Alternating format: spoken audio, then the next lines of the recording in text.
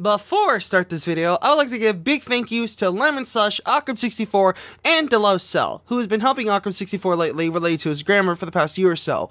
If it wasn't for them, this script and this video wouldn't be possible. Anyway, on with the video. PewDiePie Review. PewDiePie Review. I don't really need to explain much about the battle between T-Series and PewDiePie, but all I could say is, it's still going, and that's why for this video, I might as well hop up to the bandwagon while I can still be a poor relevant shell of a YouTuber. To be completely honest, I don't really think this war can continue any longer. There's only a handful of amount of people that will be able to join fast enough to subscribe to PewDiePie, and his sub gaps are getting smaller and smaller every day. At this point, all the YouTube accounts we can get are all subscribed to him. We've had literal billboards telling people to subscribe to him, gas station signs, even receipts telling people to subscribe to PewDiePie, and even printers! We've milked the PewDiePie and T-Series thing to death, and it's probably going to go downhill from here. Well, have no fear, Andrei Terbea is here to save the day. If you don't know who he is one of those quote-unquote animation YouTubers with a white paper background and non-color characters, and also has 1.3 million subscribers. As you can see, I'm subscribed to him, because, honestly, I don't have a problem with him. He seems like a great guy, and actually has some decent animations. I actually recommend you go check out some of his videos. However, that's not what we're going to be talking about today, because he recently released another video about the whole T-Post series PewDiePie shtick, titled Why PewDiePie Needs to Hit 100 Million Subscribers. The video itself isn't necessarily that bad by any means, it just has a couple of problems with it that I like to explain here. Some of these points are either going to be my own opinion, or just things in general that can be justified. I'd also like to mention that, yes, I know he already did release another PewDiePie video afterward, but that's not what I'm going to be focused on here, and there's nothing really wrong with it as well. Pewds is winning against T-Series. Holy shit, there is hope. Yes. Yes. How did that happen? So for today's video, I'll be going into this video and bringing up some of the parts that I find either forced, unnecessary, or, like I said before, justified. So with that said, let's dive right into the... well, it isn't really cringe, but there's some bad parts of the video, so let's dive right into the mediocre, I guess? Whatever, on with the video. T-Series, the company that paid me cash money to betray PewDiePie not long ago. I still use their bag of rupees as my pillow. Once again, that is a joke. I was not paid by T-Series. Oh, thank God you were just joking. I thought you were actually being serious about that. Thank you so much for bringing that up. Please don't unsubscribe. Instead, why don't you subscribe? Oh, what? I'll see what you did there.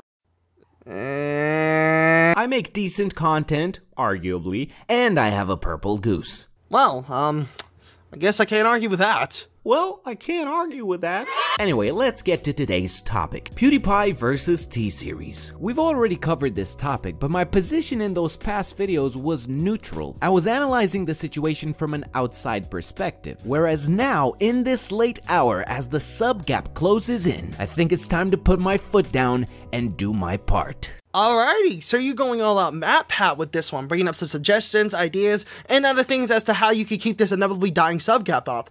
Alright, show us what you think will help us out in this battle. PewDiePie needs to stay #1. Oh, that's it? He just needs to stay #1 until his channel, or the website dies? I think that's kind of what the whole point of this battle was to begin with, but whatever, I suppose. If not forever, at least until he reaches 100 million subscribers, and here's why that is important. You know how YouTube gives out these play buttons?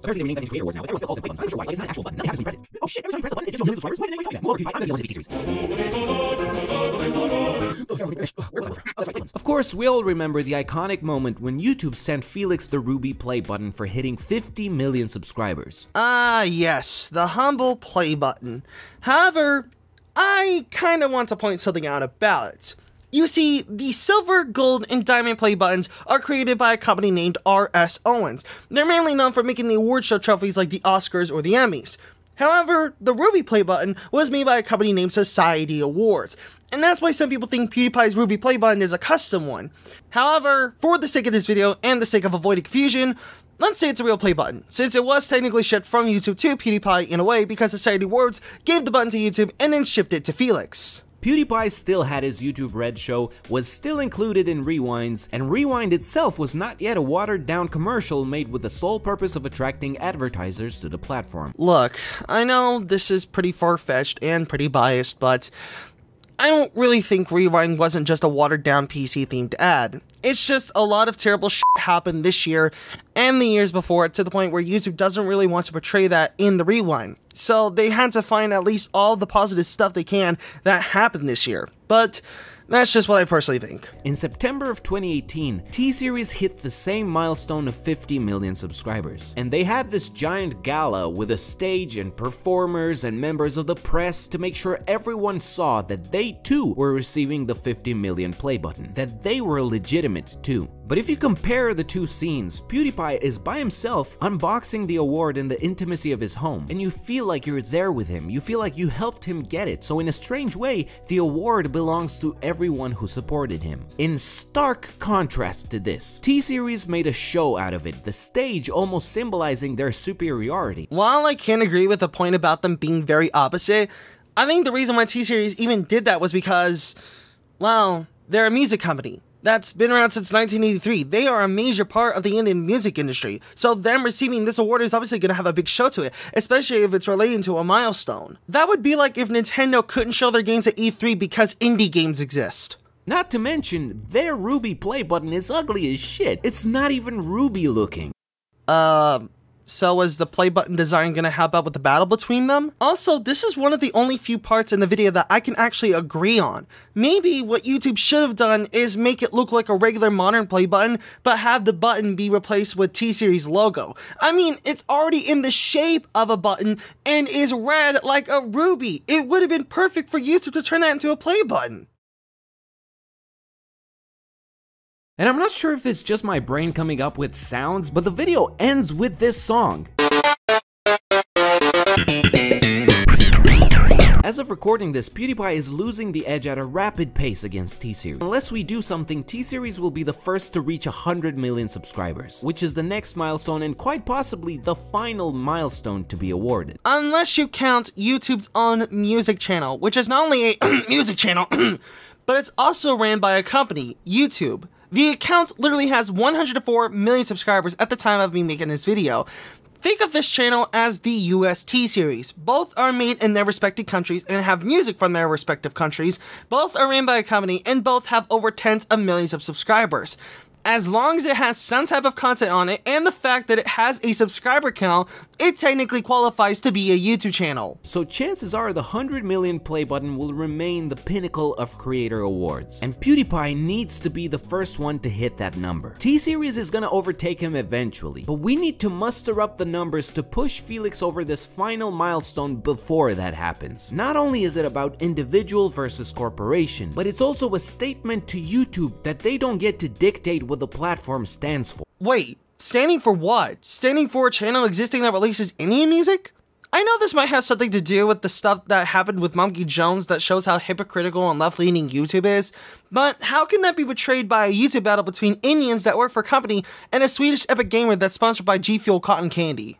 PewDiePie is a good-natured dude, with edgy jokes that sometimes cross the line, yes. But he does not deserve to be shunned in the way that YouTube has been sweeping him under the rug for the past couple of years. If he's the first to cross 100 million subscribers, YouTube will be forced to acknowledge him. Well, that's probably because YouTube still needs to give their creators awards despite their actions. It really shouldn't matter what content is on that channel, they should still be given a button for that goal regardless of their content or their actions.